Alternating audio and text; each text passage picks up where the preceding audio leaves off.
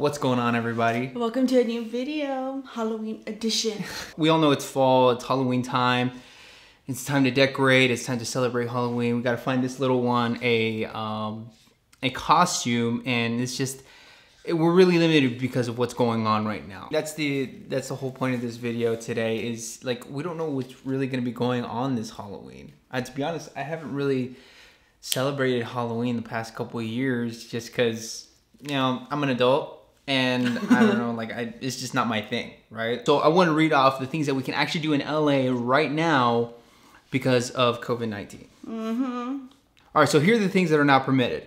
Carnivals, festivals, live entertainment, and haunted houses. What's not recommended is door-to-door trick-or-treating or trunk-or-treating, which I don't even know was a thing. So basically, everything about Halloween is not permitted. So what you can do, which are the things that are the lamest parts of Halloween, are online parties and contests, car parades, which, okay, again, I don't even know what that is. Halloween movie nights at a drive-in theater, which I guess is okay. And Halloween-themed meals at outdoor restaurants. It's just, Halloween's kind of a scratch this year for things that are permitted. Because baby Zoe is so little, we wouldn't have gone trick-or-treating anyways with her, even though we are looking for a costume. And the reason why is because we're gonna do like a little pumpkin carving situation or pumpkin art, maybe. Make sure you guys like and subscribe and press the little notification button so you know when our next video is gonna come out. This is her pumpkin. Halloween, if you guys don't know, came about because back in the day, don't ask me what year, back in the day, people used to dress up and decorate their houses to scare off ghosts. Nowadays, obviously that's not what it is. It's more of a celebration now. People love Halloween, they dress up, they go out, they party. And that's what it's all about nowadays, obviously. Of course, we've never been through this before. We've never gone through, in our lifetime, a situation where Halloween has had to be canceled before. So that led us to do a little bit more research to see if Halloween has ever been canceled before. Ever. And the answer is no. Okay, bye. So for me, Halloween was mostly just spending time with my family.